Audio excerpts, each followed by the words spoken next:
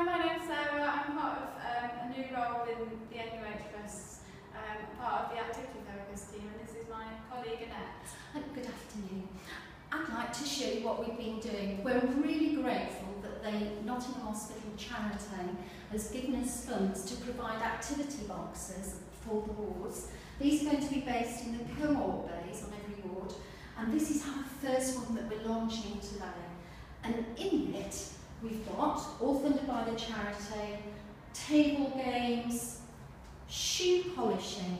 Shoe polishing is a reminiscence activity that many of our patients will have done throughout their lives, and so they can polish shoes.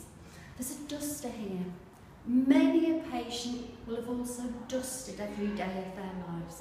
So we've put in items that are domestic reminiscence, some poems, photographs of old Nottingham, colouring activities, games, balls, balloons, sparkly lights, and all this is meant to, will help the patients improve their quality of care and their time while they're with us. And it's once again, thank you to the Nottingham Hospital.